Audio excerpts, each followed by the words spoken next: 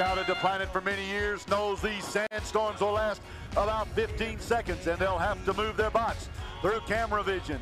They place cameras on the robots so they can see what happens during these 15 seconds. It's 20 to 15 coming out of the sandstorm period. Action taking place as 11:02, Macon Magic team up against the Blue Alliance Rocket, scoring a hatch panel worth 2 points.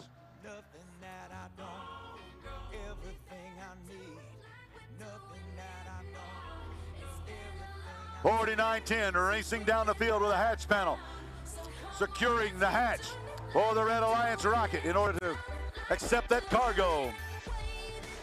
11:02 with another hatch panel. 68-29, their alliance partner, Ignite Robotics, scoring cargo right behind the hatch panel placement.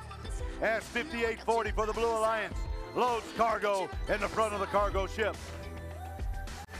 49-10 placing another hatch panel high on the Red Alliance Rocket, securing all of the open hatches on the Red Alliance Rocket on this side of the field. And now the cargo begins to be loaded by 49-10. The East Cobb Robotics team, they have loaded the top cargo bays. As 36-35, the Flying Legion behind them, scoring in the cargo ship. 3 points for those round spherical objects that get scored in the cargo bays. 2 points for the hatch panels.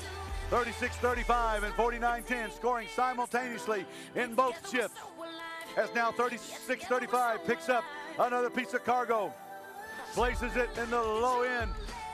49-10 quickly behind them in the mid-level. They're almost fully loaded on the Red Alliance Rocket, ready for deep space, as the Blue Alliance Rocket is almost fully loaded as well.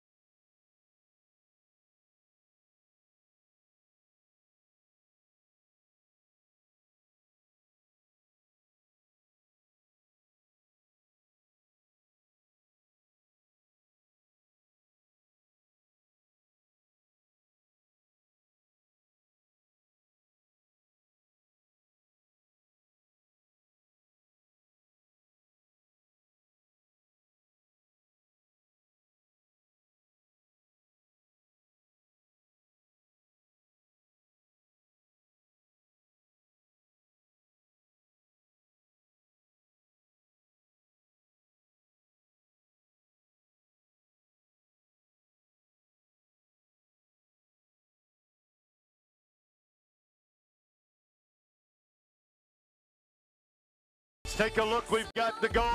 First command to launch. Red Alliance rocketing into the outer stratosphere with a score of 98 to 83. Wow, what a high scoring game.